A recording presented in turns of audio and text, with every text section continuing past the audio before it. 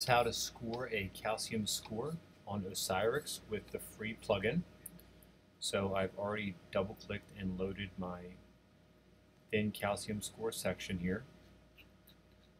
We obviously scan through the apex of the heart up through the coronary sinus, usually up to the pulmonary arteries. So if you go up to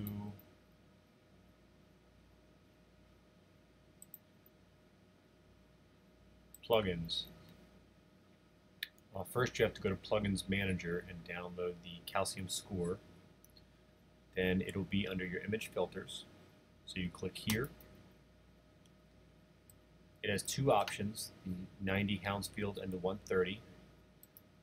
Most places do the 90. It just depends on what your radiologist and institution prefers. So you have your left coronary, your LAD, your circumflex, and your right coronary. So you start with your left coronary, which is your left main here.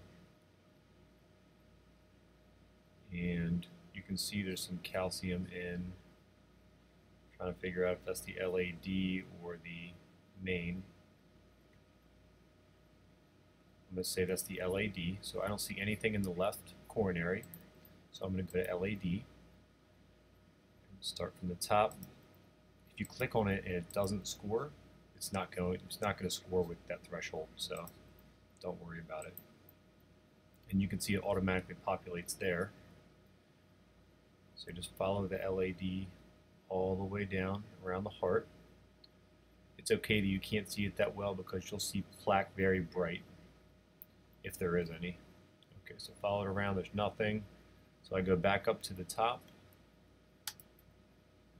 go to my left circumflex, and here's the circumflex coming here. Nothing there. So little things like this. Oh, that did score. Very little. Very little. Okay. So LAD good, circumflex good. I'm going to go to the right coronary. And as you can see, there is some in that. This is in the aorta. We're not going to score this. So each slice needs to be scored.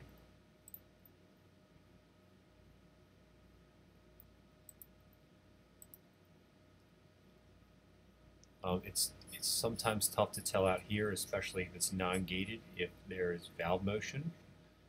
This looks like plaque to me. I'm going to score it. Sometimes valve motion won't even score, but it will be very bright. So follow that all the way down. Nothing. Okay. So when you're done, here's your scores here. Your score, your volume, and your mass.